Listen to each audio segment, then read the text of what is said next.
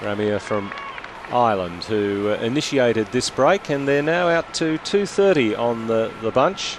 Kostyuk from Ukraine at the rear now, but soon to take his turn as we've got two South Americans,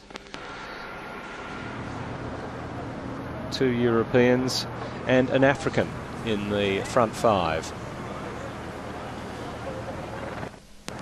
Well, there are 6 riders in the Moroccan team at the World Championships today, which is surprising. You know, they have qualified through the African Continental Program.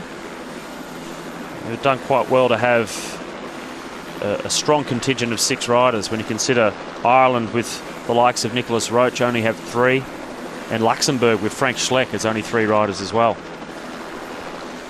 Might have seen Christian Nice there, the German, going off for a nature break. Well, he's had a pretty good season.